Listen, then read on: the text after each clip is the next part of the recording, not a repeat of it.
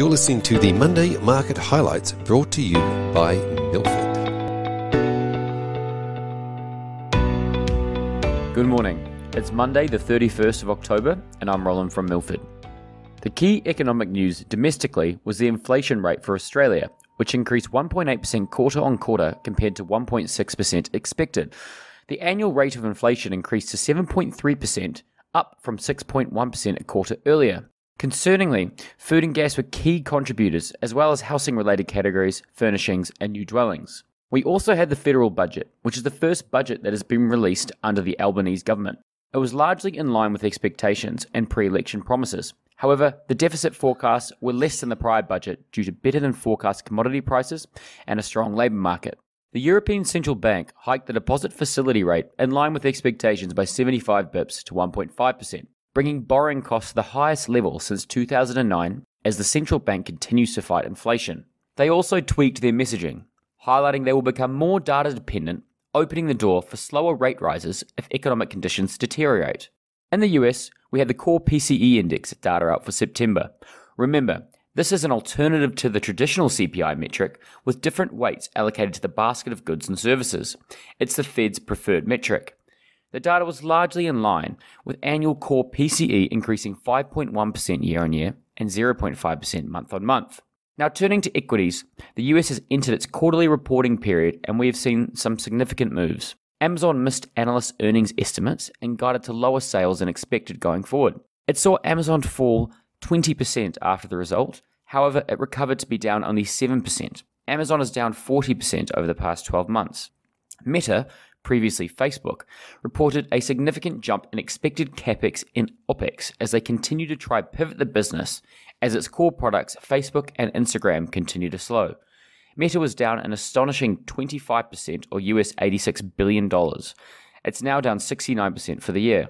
Google's parent Alphabet reported weaker than expected results, with YouTube revenue actually falling 6%, albeit the prior period was very strong. The stock was down 9% on the day and is down 37% over the year. On a more positive note, Apple had a small beat versus expectations, albeit they haven't provided guidance, so the outlook is uncertain. Apple rallied 7.5% on the day. Domestically, we are entering AGM season, plus there are a number of companies who do and in some cases must provide quarterly updates. Car sales reiterated their guidance at the AGM. JB Hi-Fi and Super Retail both released trading updates showing continued strength in retail sales, and Viva Energy provided a quarterly update showing strong convenience and fuel sales with a softening in the refining margin. ResMed provided its quarterly results, which were mixed. ResMed reports in US dollars, so the earnings it receives from Europe were a bit softer due to the currency, and rest of world sales were also a touch weaker than expected. ResMed fell 5% on the day. Now turning to the week ahead, it's the week of rates. The RBA, RBNZ, the US Fed and the Bank of England are all set to release their interest rate decisions. For Australia, the RBA on Tuesday is expected to increase the official cash rate by 25 basis points. The higher than expected inflation for the September quarter has some market commentators calling for a 50 bip increase. The RBNZ's current rate is at 3.5% compared to Australia at 2.6%, and they're expected to move further into contractionary territory. On Thursday morning, the US Fed is expected to increase interest rates by 75 basis points to 4%.